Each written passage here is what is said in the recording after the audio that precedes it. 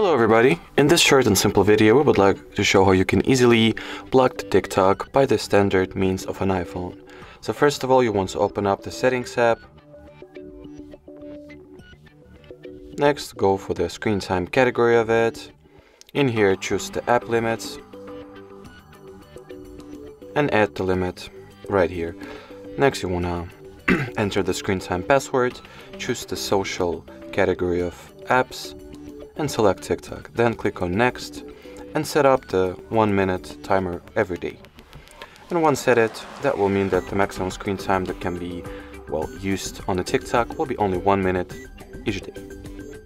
Alrighty, so that was it for this video. Thank you so much for watching and bye bye.